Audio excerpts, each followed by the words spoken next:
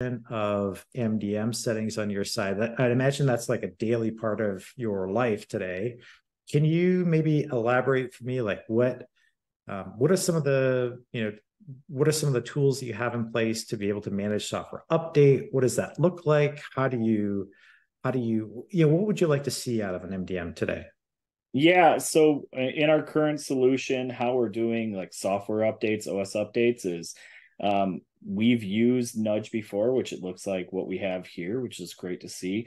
But we'll send the Nudge prompts basically when it comes close to when a new OS update comes out, we'll test that. Then we'll push out the Nudge updates that will specify they need to be updated by a certain date and time. There's also MDM configuration profiles that we can leverage. So say you can set things like they can't accept beta installations or other settings like that. And so that's kind of what we're doing right now. But I'd love to see what you guys can offer. Yeah. So like you mentioned, we have Nudge. It's the simple Nudge interface that gets rolled out by default and can all be managed via GitHub Actions.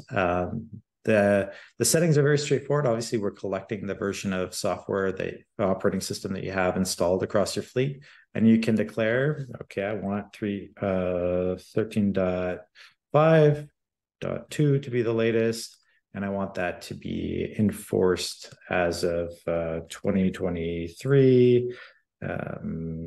Let's say it's like 10:01.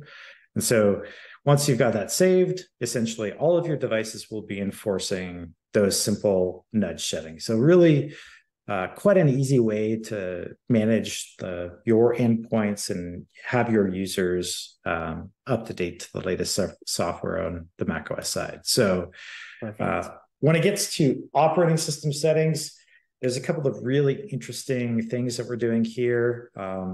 Now, enforcing disk encryption is probably the biggest checkbox on everybody's list. You want to make sure on the macOS side that file vault 2 is turned on, and not only that, but you have the encryption token brokered and escrowed on the MDM side. So turning it on is really just a matter of checking a box, and then we handle all of the profile creation and everything and deployment on our side. And you save that, and you'll see here that when hosts start to check in, there's a couple of different settings. So or there's a couple of different statuses. So of course, if it's failed, like what the failure is, we trap all of that information. Verifying. So for example, when MDM sends down a command to install a configuration profile, we know the command is sent, of course, and when the command comes back, we know that it's acknowledged, but there could be something happening on the endpoint at that time that gives you as an MDM the maybe false sense of security that the profile is there, but maybe it hasn't fully taken effect yet. And a good example of this really is disk encryption, because you could install a file vault 2 profile, have it land, have it install, and the disk might not be encrypted for quite some time, actually, until the device is rebooted or that disk encryption is actually enforced by the end user.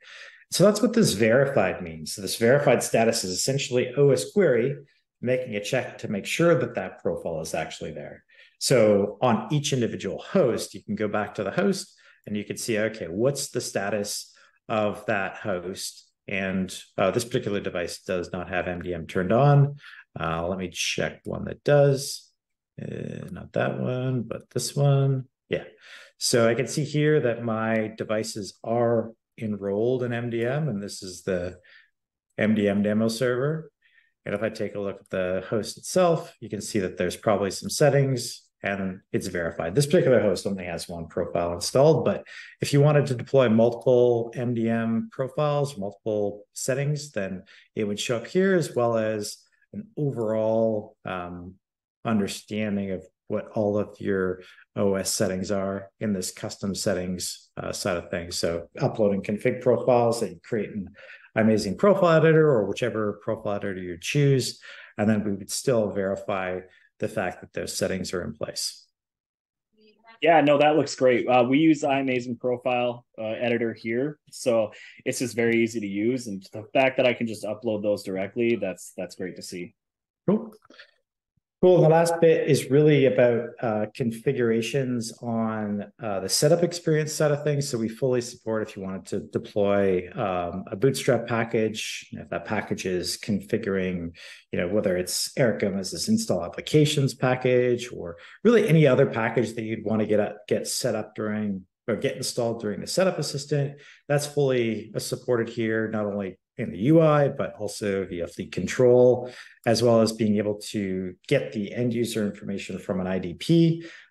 Very useful for setting up your first local user account.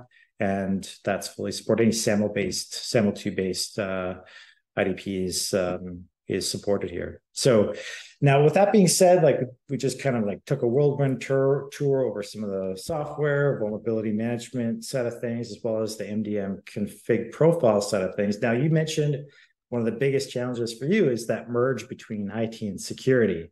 Now on the security side, what's the biggest challenge for you? On the security side, it's really just getting the data that they need.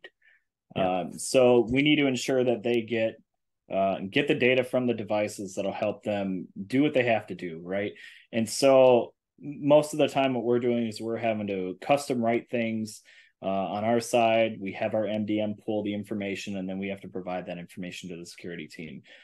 So if we had something that could just get the information directly and pipe that over to their system, that would be amazing. Yeah.